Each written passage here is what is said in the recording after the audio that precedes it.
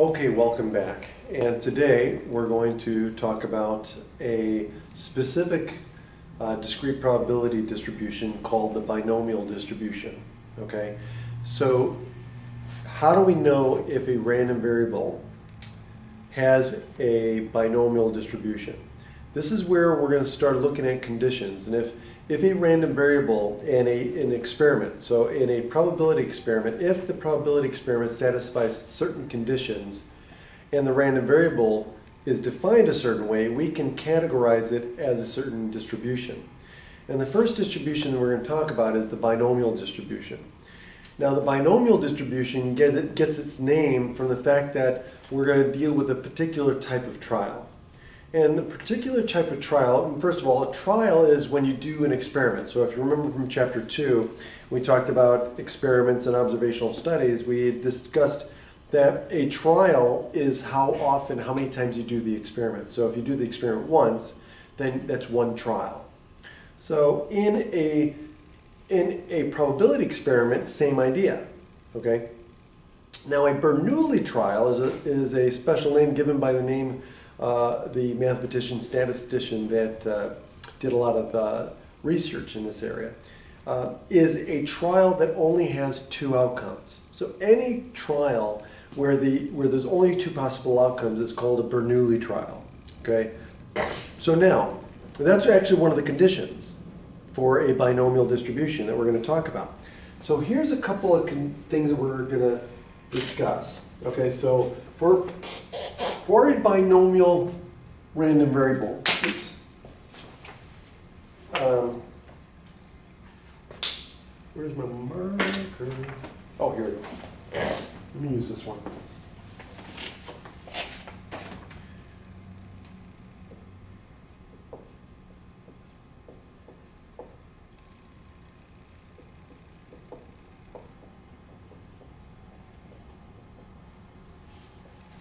Okay, so for a binomial distribution,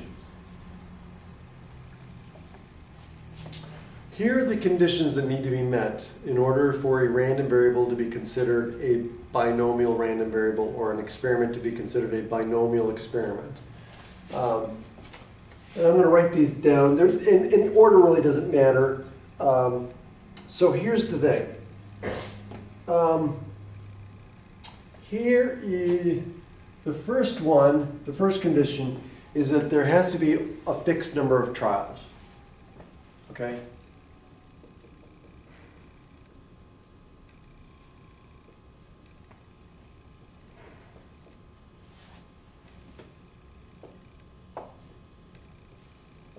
And that's where n comes from. So there's only going to be n trials, right? So basically the sample size. How big is your sample size? You're only going to have a fixed sample size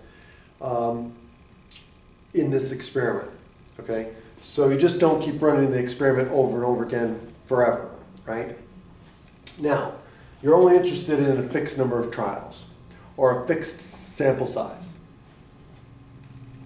So it says there are a fixed number of trials. You'll think of the trials as repetitions of the experiment. So n denotes the number of trials. So that's one condition. Two, there are only two possible outcomes. So remember, Bernoulli. So only two possible outcomes for each trial. So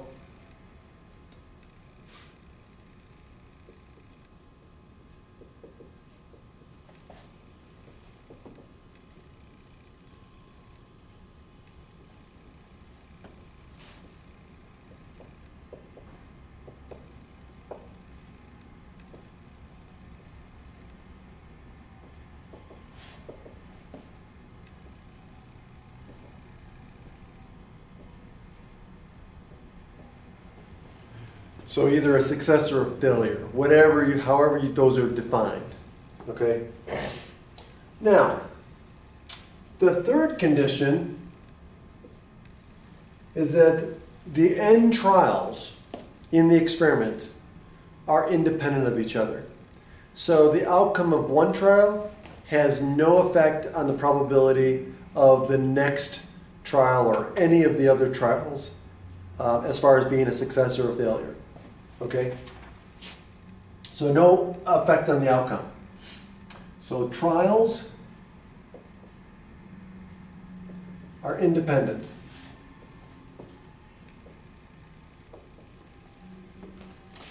And fourth, the probability of a success on any given trial. Okay, so think of each of the n trials. Well, however you define a success, the probability of a success on each trial is the same. It's fixed, constant. Okay? Now, we denote the probability of a success on one trial as P. That's how we denote. So P is the probability of success on one trial.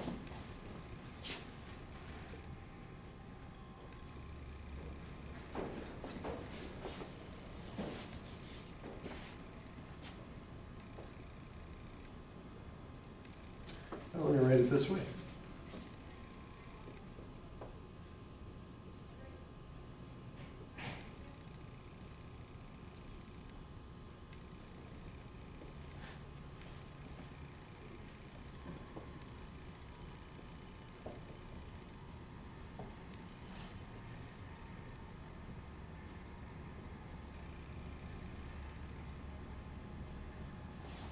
So it's fixed for all n trials, so it doesn't change.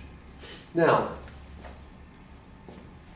in order to be a binomial distribution, it must satisfy these four criteria. In addition to, the random variable must be defined a specific way. And in this case here, the random variable that we're interested in is going to be the number of successes out of the n trials. Okay, so there's your quote-unquote fifth condition. Okay, now if you have a binomial, if you have a probability experiment and that probability experiment satisfies these four conditions and the random variable is defined this way, you have a binomial experiment, and in other words, a binomial random variable. Now, what happens if it does satisfy all these conditions? Well, lots of good things happen. Okay, so let's take an example. Let's see here. Yeah, let's take this example. So now,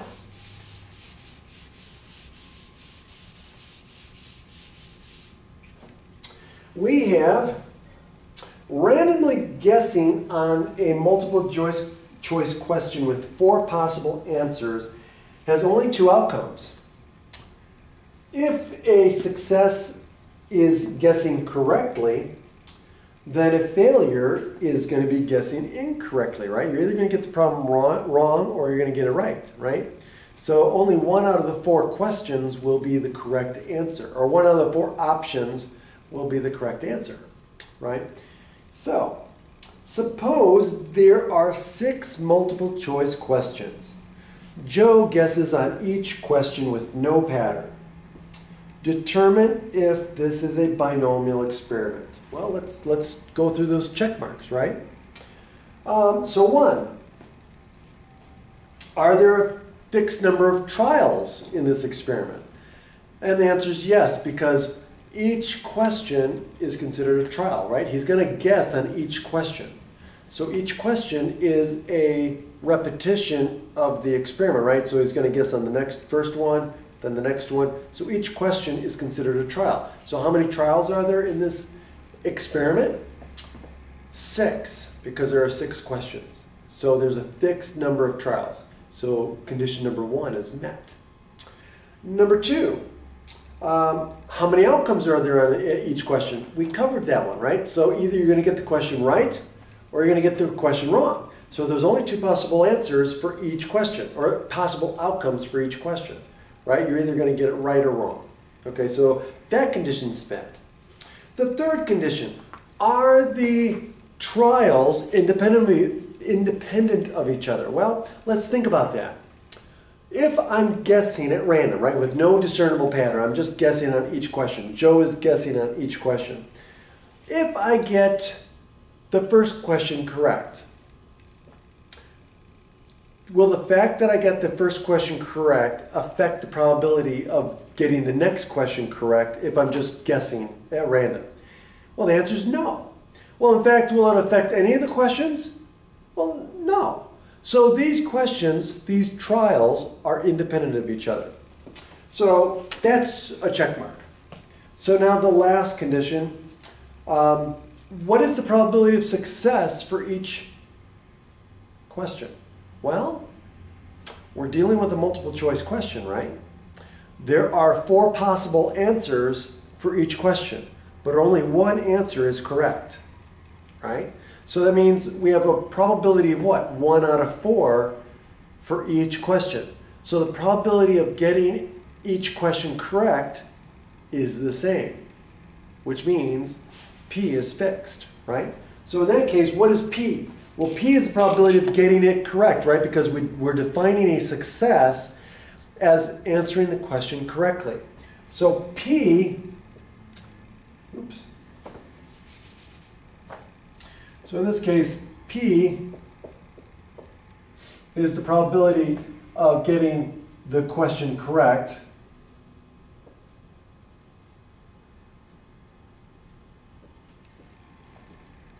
Which is going to be equal to what?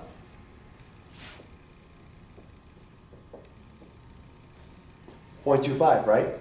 And that's going to be the same for all the questions. Okay? Now, any questions on that? So this is a binomial experiment. Okay. Oh, one last thing. What about the random variable, x? Well, what are we interested in counting? Well,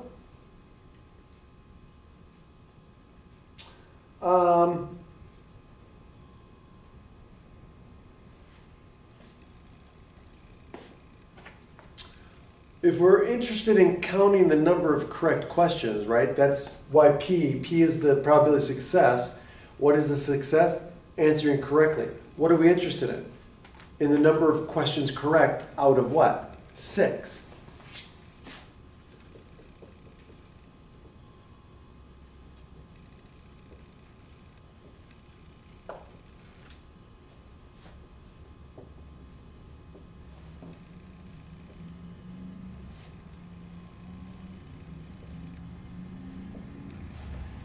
And we're done. So it is a binomial experiment. Okay, so any questions about that? That should be pretty clear, right? So as long as it satisfies those conditions, it's a binomial experiment, and the random variable x follows a binomial distribution. Now, here's some of the notation that you need to know for a binomial distribution. Okay, some of them we've already gone over. But realize that if an experiment fits a binomial experiment, then x is binomial. So x is denoted this way. So the tilde in statistics in this manner represents a distribution. So what we're seeing is x, the random variable x, has a distribution that's binomial. So we use capital B. And then in parentheses, we put the parameters, right? Remember the parameters? So the parameters of a distribution are the parameters that we need to know to completely describe the distribution. In fact, it's everything we need to know to calculate probabilities, the mean, the standard deviation, the variance. Okay? So in this case here, what are the 2 parameters? Well, we've already been given them, right? What do we need to know about a binomial distribution? We need to know what? How many trials there are, n, and what? The probability of a success. So n and p. Okay? So now, here are some of the notations here. So here's how you describe the distribution. This is the correct notation. P is the probability of success.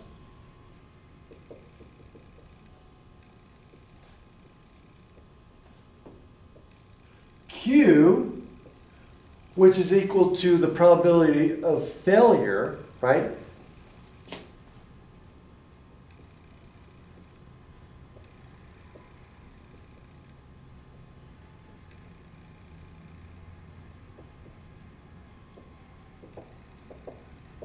Okay, now notice that in a binomial experiment, because it deals with Bernoulli trials, right, there's only two possible outcomes, right? Either a success or a failure. So the probability of success plus the probability of failure should always add up to what? 1. So what does this mean? P plus Q equals 1, or Q is equal to P, oh, excuse me, 1 minus P. Okay, so Q is always equal to 1 minus P. So I will use Q a lot instead of 1 minus P. The textbook, certain textbooks will use 1 minus P. Just realize that Q is the same as 1 minus P. Okay, so those are the notations for P and Q. N is the number of trials. So remember, N is the number of trials.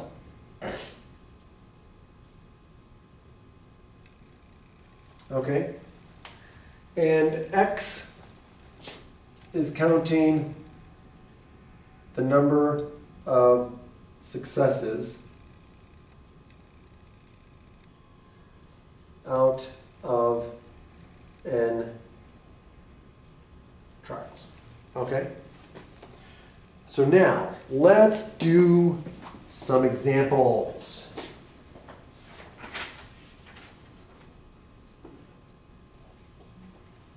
Okay, now,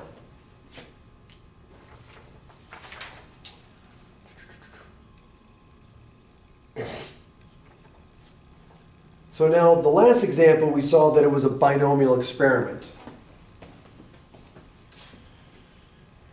Let's see here, so let's look at this one. Now it says, in this example here, it says randomly guessing on a multiple choice question has only 2 outcomes.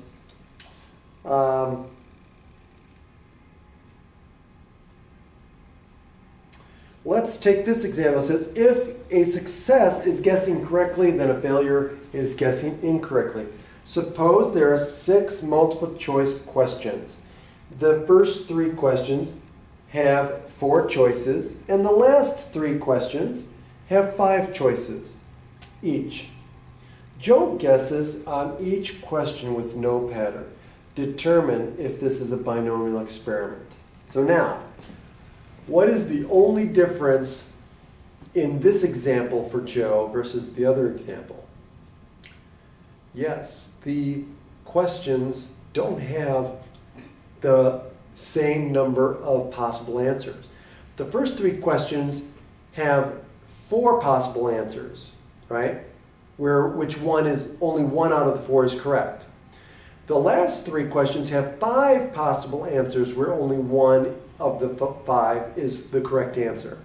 So what happens to the probability of a success? It changes, right? For the first 3 questions, the probability of getting it correctly by guessing is 1 out of 4. What's the probability of success on the last 3 questions in this example? It's 1 out of 5. So does the probability of a success change or stay the same? It changes. So therefore, this cannot be a binomial experiment because P is no longer the same for each question. Does that make sense? Okay, good. Okay, so now, let's do this. So now let's say that 65% of people pass the state driver's exam on the first try. Boy, oh boy, 65% of the people pass the state driver's test the first time. Okay. A group of 50 individuals who have taken this driver's exam is randomly selected. Okay, so these are people who took the driver's exam. We randomly selected. We don't know if they passed or not, right? We just randomly selected them.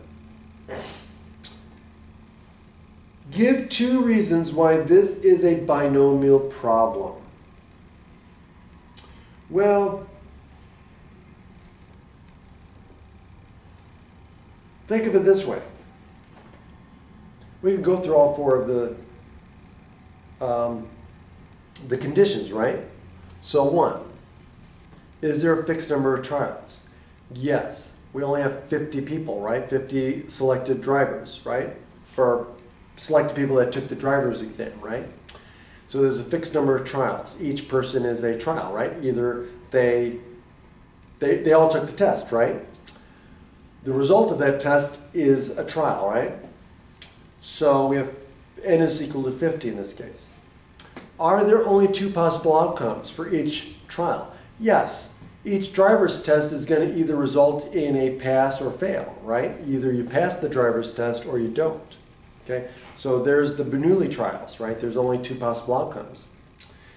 Are they independent? Well, in this case, yes, we can't assume that they're independent because why? We randomly selected the 50 people, right? So if we're randomly selecting, then the probability of one person passing or failing shouldn't be affected by the fact that another person passed or failed, right? Completely independent of each other, okay? So now, the last one, the probability of passing.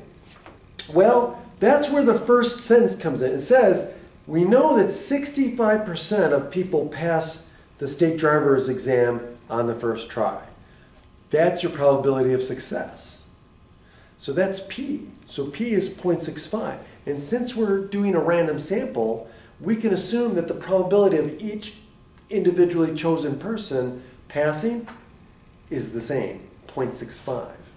And so yes, this is a binomial experiment, provided that what we're going to want to be interested in is the number of people who pass out of the 50. That's our random variable. So yes, this is a binomial experiment. We can use this as with a binomial distribution. Okay? So now, what if I want to calculate a probability? Well, here's the formula for calculating a probability for a binomial experiment. So if I want the probability that x is equal to some value x, this is the formula.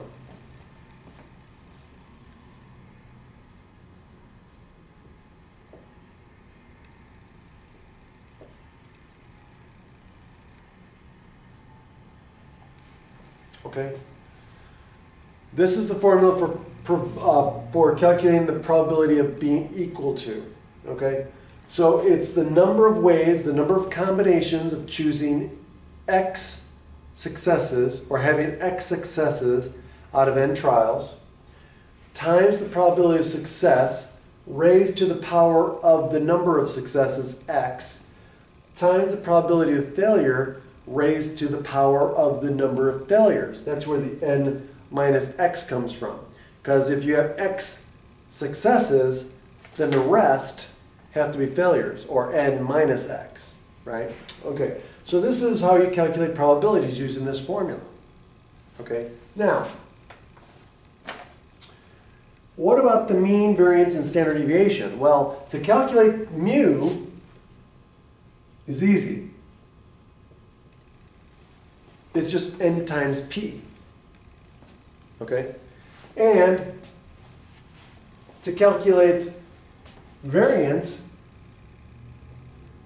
it's just n times p times q. And of course, the standard deviation is just going to be the square root of that. So it's the square root of npq. And that's it. That's how easy it is. Once you know that it's a binomial experiment, this is all you need to calculate probabilities. Okay? And I'm also going to show you the calculator. Okay? So we can use, so again, for calculating probabilities like this, like x is less than or equal to x, or the probability that x is less than some value x, or the probability that x is greater than or equal to some value x, and so on. Each one of those is just about applying the same formula over and over again and then adding up the individual probabilities. Okay, and I'm going to do an example, but after I do an example, I'll show you how to do the same thing using the calculator, and it becomes very easy. Okay, so let's do an example. Let's see here. Let's do...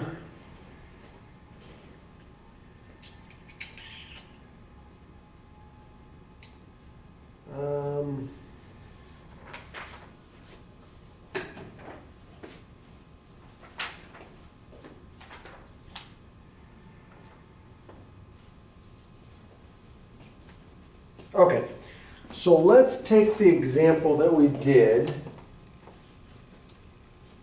for the where Joe guesses on the multiple choice problems. Okay, so we already saw that as long as the multiple choice questions are the same, with the same number of questions or the same number of possible answers, we're fine. Okay, so now let's take that example. So in that example, x represents the number of correct questions out of 6, right? So in this case, n is equal to 6. P, the probability of success, well, we already talked about that. It was 0.25, right? 1 out of 4. And then Q, obviously, is what? Well, Q is 1 minus P, right, using the complement rule. And so it's going to be 0.75, right? So 0.75 plus 0.25 adds up to 1. Okay? So now, here's the table that we have. So let's figure out the probability distribution function, right? We could do that. So let's create our table.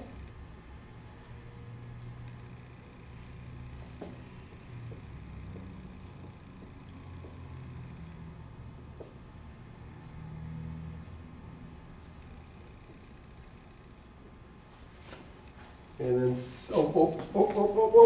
I forgot 0. We can always get 0, right? We can get none of the questions correct.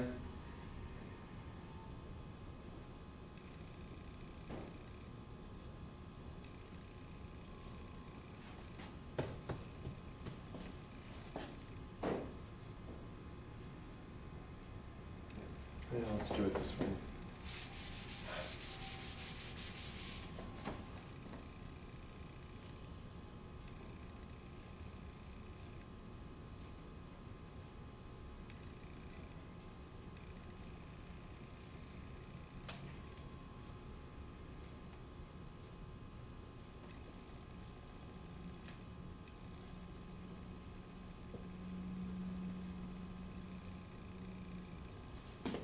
Okay, so here are the possible values for x. And now what we're going to do is we're going to calculate the probability of each one of these using the binomial formula. Okay, now, the binomial formula, remember, is going to be P, let me do it this way.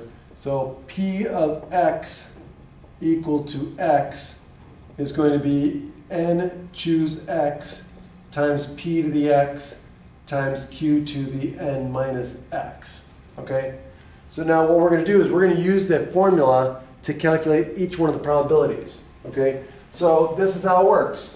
So I'm going to do the probability that x equals 1, or excuse me, 0. So I'm just going to plug into that, right? So here's the thing. I'm going to do how many? What's n? N is 6. So it's going to be 6, choose how many? X, whatever my x value is. In this case, it's 0. Right? So I'm doing 0 first. So it's going to be 6, choose x, times p. Well, how many successes am I looking at? X. How many is x? 0. So it's going to be p to the 0 power times q. Well, if there are 0 successes, how many failures do I have? All of them, right? So 6. So notice something there. Notice how These two add up to n, right? 6 and 0. And also the exponents. The number of successes and the number of failures always should add up to n. In this case, 6. So now, all I have to do is plug and chug, right? So how many ways can I choose 0 out of 6? 1. There's only one way, remember? So this is just 1. What's p to the 0 power? Well, any number raised to the 0 power is 1. And then what do I have left over? I have q to the 6. Well, then that's 0.75 to the 6th power. Excuse me. And so what's the probability that Joe misses all of them? Well, it's going to be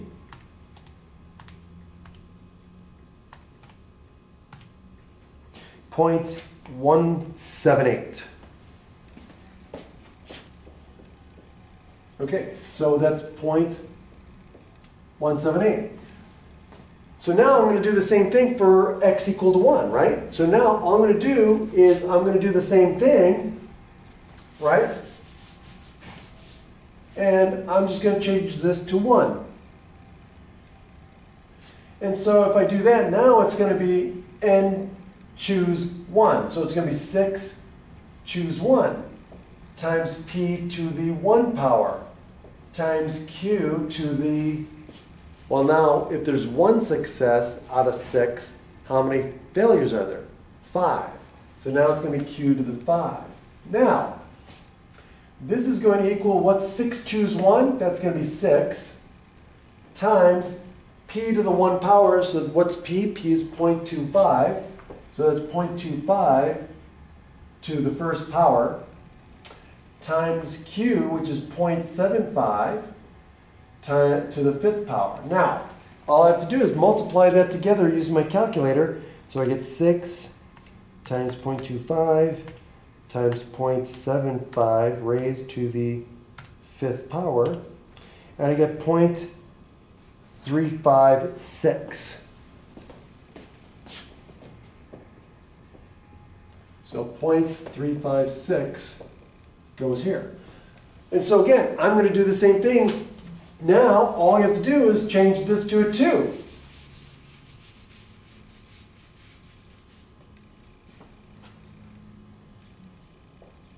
Right? And then now it's just going to become 6 choose 2, right? Times p to what power?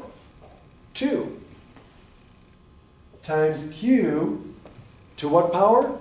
Now it's 4, right? And then what do I get when I do that? I get 0.297.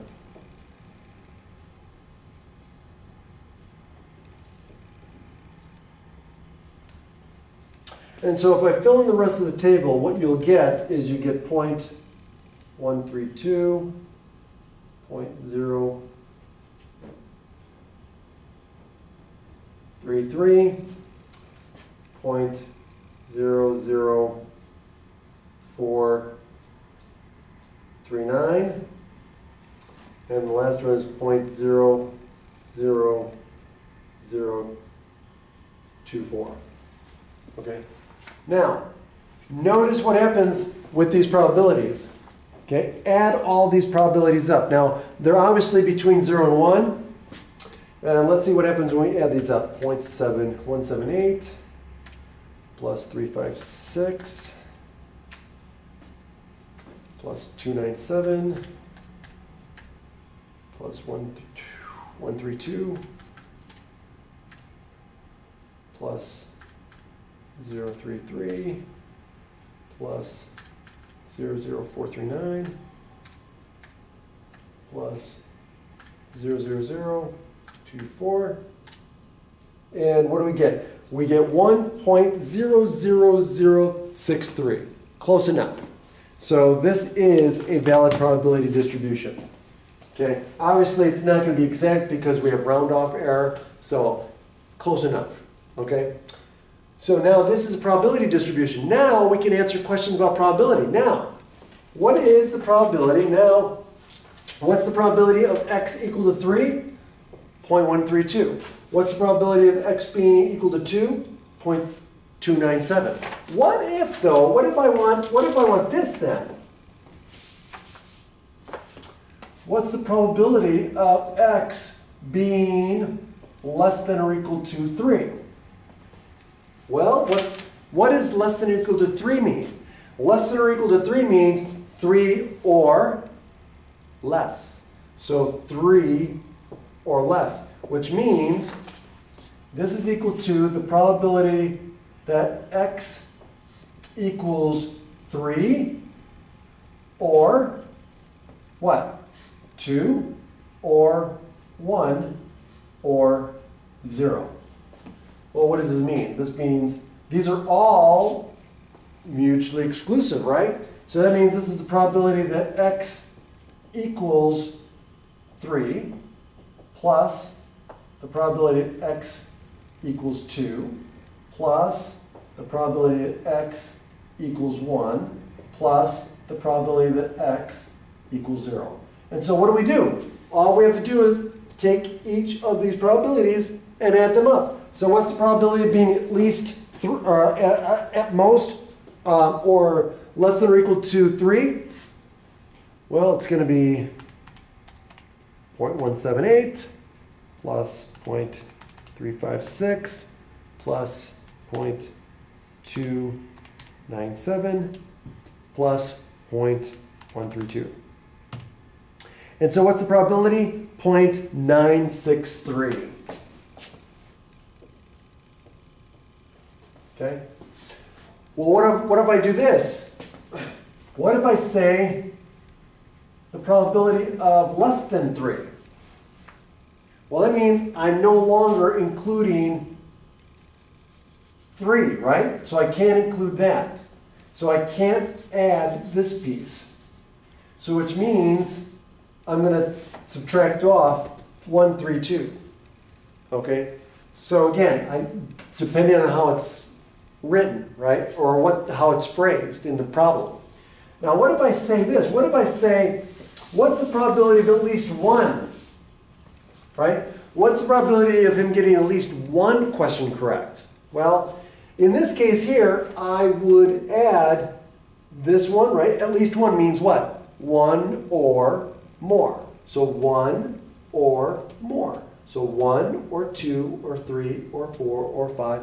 So I would add up all of these probabilities, right? Well, is there another way of doing this? Yes. Because what's the complement to at least 1? None, right? The probability of none, getting none of them right. Well, I could just take 1 minus this probability and get the same thing, right? Using the complement rule, right? So, now you don't have to write out the probability distribution table every time you look at a problem. Because all you have to do is apply the formula each time, right? So if I didn't have this, right, and I wanted to know, hey, what's the probability that x is at least 1, right? Well, in this case here, I would just use the complement rule, right? Because it's just equal to 1 minus the probability of none, right? Which is equal to the probability of x is equal to what? 0. Well, now I can just use the formula here, right? 1 minus what? 6 choose 0 times p to the 0 times q to the 6, right? And then I can just plug this into my formula, right? So this is just going to be 1 times 1, right? Because this is 1, this is 1. And then times what? 0.75 to the 6th or 6th power, right? Well, what do I get? I get 1 minus 0.179, right?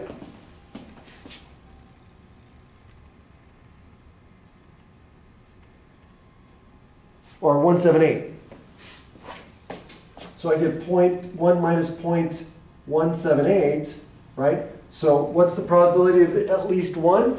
Well, it's going to be 0.822, right? Okay, does that make sense? I hope that helps. Okay, so now, how do I do this using the calculator? Okay, here's how I would do the same thing using the calculator, right? So let's take this example, and now this is going to be practiced using the calculator. Okay, there are two functions on your calculator you're going to use for a binomial distribution. Okay, both of these functions are used to get probability. Okay, but they get different probabilities. Okay, depending on what the question is. Okay, so the probabilities, the two functions is binom PDF, right? And the second one is binom CDF. Now, both of these functions, you have to remember what to put into the calculator. Okay? There's only 3 arguments that you need to put into the calculator. The first 2 are the parameters. The last one is your x, the number of successes that they give you or that you're interested in. So it's always going to be n, comma, p, comma, x for both of them. Okay? The number of trials, the probability of a success, and the number of successes. Okay? So now, what does the binom PDF question give, or function give you? Well, this is the probability it gives you.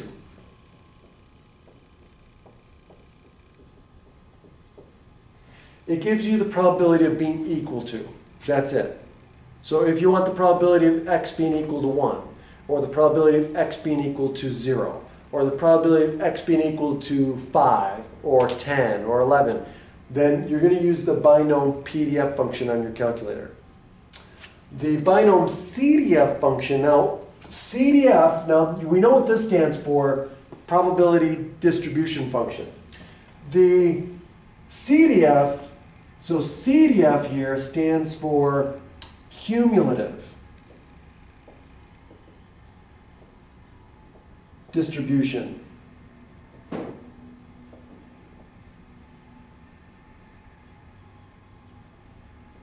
Function. So I want you to remember cumulative. Okay? Remember what cumulative means from our talk in chapter 2. Okay? So now, cumulative or distribution function, or CDF, means that the calculator is going to give you the probability of x being less than or equal to x. So if you want the probability of being less than or equal to, or the probability of being less than, or the probability of being greater than, or the probability of being greater than or equal to, chances are you're going to use the binom CDF somewhere in your calculation. Okay? And again, we're going to do an example, a couple examples to show you this. Okay? But remember, the calculator only gives you the probability of being less than or equal to. So whatever you put in there, that's what the calculator is going to spit out. Okay? So make sure you're putting in the right information. Okay? PDF is pretty easy. There's only one answer, only one question it will answer, equal to. Okay? The CDF function you can use for all the other questions that we're going to talk about. Okay? So again, these are just for calculating probabilities under the condition that it's a binomial random variable or a binomial experiment. Okay. So now let's fill in the table using the functions. Okay. So if we have our table again,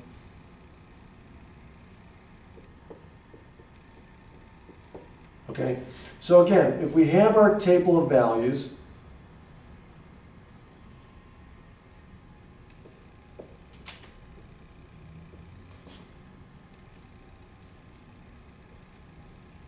okay, so now, How would we fill in this table? Very easy. Well, we know what n is, we know what p is, and we know what our x values are. So here, all we would do is put into our calculator, all we would do is go to binom PDF, right, because we want equal to, right? PDF 6, comma, 0.25, comma, 0. Because that's what x is, right? Now, how do you get to your binom CDF and PDF function? This is where you need to go. On your calculator, you're going to need to find your distribution menu. Where you find your distribution menu is easy. If you go under second vars. So your vars key, right? And you hit second. So hit second vars, that will give you the distribution menu. Okay? Once you're at the vars, your distribution menu, you're going to scroll down until you find binom PDF, binom CDF.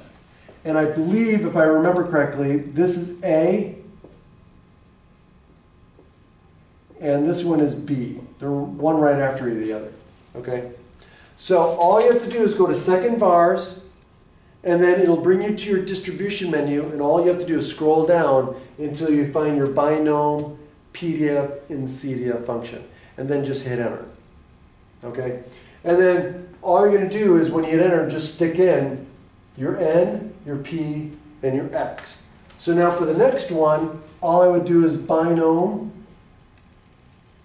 PDF 6, comma 0.25, comma 1.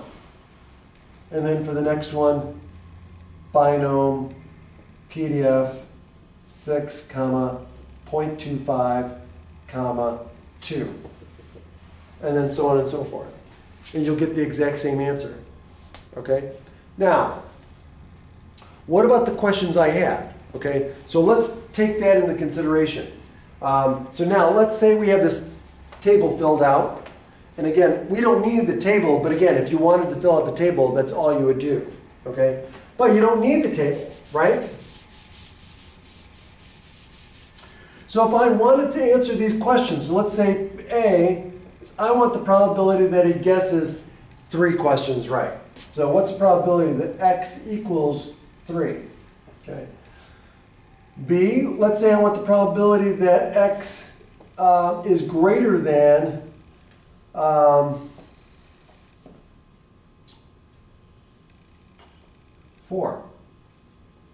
Let's say that I want to know what the probability that he guesses more than 4 questions right. What about C? Let's say the probability that he gets less than or equal to 2 questions right.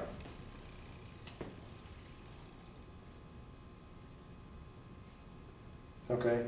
And then the final one, let's do this one. Let's say, what's the probability that he gets between 2 and 3 questions, 2 and 4? Or this one. Let's do this. Okay. He gets between 2 and 4. Okay?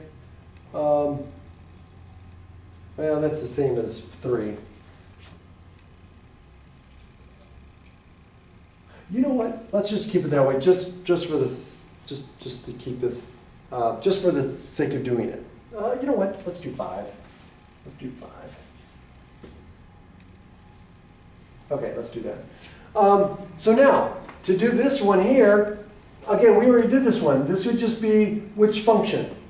Well, since it's equal to, it would be the PDF function. So this one, we would just use binom PDF, and then we would put in n, which is 6, and then p, which is 0.25, and then the last thing is x, which comes from right here. So that's 3. And if we use the binom So let's just use your calculator. So second, so we'll quit out of this.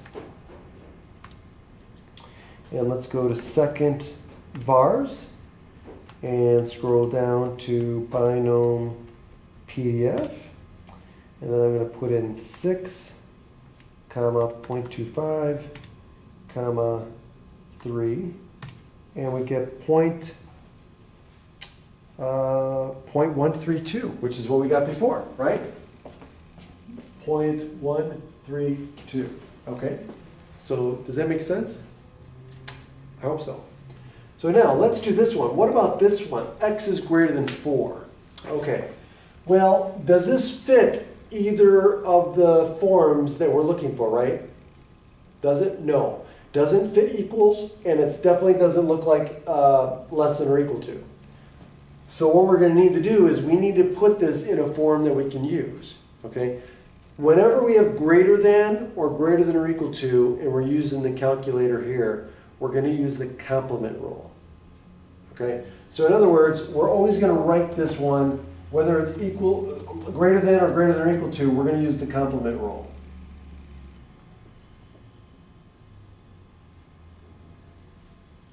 Okay? We're always going to write it that way. Okay, we're going to have 1 minus the probability of x being less than or equal to some value. Okay, we just got to remember what value goes in there. So now the thing is we have to ask ourselves, we're using the complement rule. So remember, we're splitting the sample space into 2 pieces, right? So this is one set, right? This set is greater than 4, right? So that means it's going to be what outcomes? Everything that's greater than 4. That means 5 and 6. Well, what's the complement to that then? Well, that would mean the complement would be everything that's less than that, right? So that would include 4, 3, 2, and 1, and 0, right? So that means x, the complement of this, is going to be that x is less than or equal to what? 4. So here's the thing. 4 is not included in this set over here because it's greater than. If 4 is not included here, excuse me, if 4 is not included in this set,